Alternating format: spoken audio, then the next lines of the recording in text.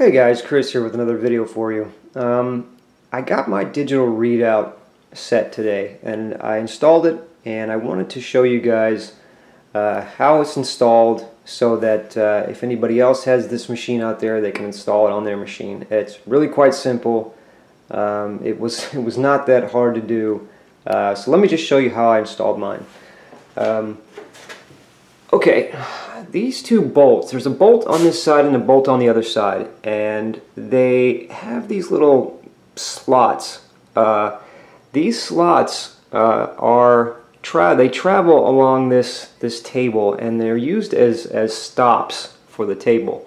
I guess if you wanted to put a piece of work on there and you wanted to have a stop and you didn't want to go a certain distance, you could just make the table stop. There's also used to be a piece of metal here that would actually stop when you put the bolt in the track. I just took that and I moved it over all the way to the end of the table, and I got that idea from somebody. It was a couple of pictures on the internet, and I can't remember what site it was, but it showed that he did the same thing, so I just wanted to make a video showing how that was done. I did this on the other side as well, and the track is now perfectly aligned all the way across. What I did in the center was flatten out a bracket and then use a washer underneath that was about 1/16 of an inch thick, and just put a bolt through it, and it's the perfect distance. And the gib tighteners, they work perfectly. There's no interference there.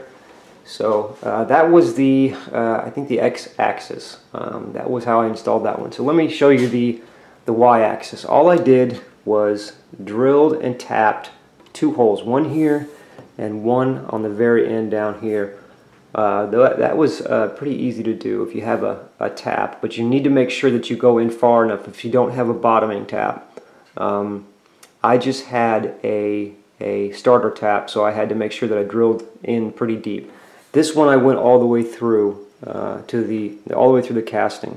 So just be aware of that. This end, it's over far enough to where I don't think there's an end of the casting on the other side. So this one didn't go all the way through. There's a couple of screws up here, and all I did was I got a drill bit that was slightly smaller than the two screws, and they're in there. Not very tight, but they are tight enough to where this doesn't move. So that's all I needed, really, and it works perfectly. And that's it, basically. It was really pretty simple. I didn't install the Z-axis because there's already a digital readout on this thing on the spindle, and that's really all I cared about. I didn't want to go as far as putting a whole Z-axis readout just yet. I may do that at some point, but for right now this is going to work perfect. Okay, these are the readouts. One is on, one is off. Let's turn this one on. As you can see, it does remember the last number where you were at when you turn it back on. I did notice that. But as you can see, the right one is for the x-axis, I believe. So let me turn that. As you can see, the numbers changing.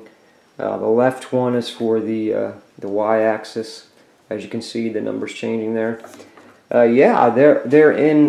They read. I think the increments are thousandths of an inch, and it even reads half thousandths. There's a little tiny 5 right there. Don't know if you can pick that up, but it does read half. So they're really pretty cool. It's a good setup. It was fairly inexpensive. I think I got these two for around $70–75 bucks. It's actually a great purchase. I think there's another set out that costs way more than that. I think it's about $500 or $600. We don't have that kind of money right now, so these were actually perfect for what we needed. And yeah, that's it. We got our digital readout. I just wanted to show you guys. I just want to show you how we installed it. Hopefully you guys learned something, and hopefully you know, if you guys decide to do it yourself, you won't have too much trouble putting it on. Well, that's it for now. I got more coming. Got some tools on the way. Should be here this week, so I should have some more videos by next weekend, I'm hoping. Yeah. Okay, that's it. We'll see you next time.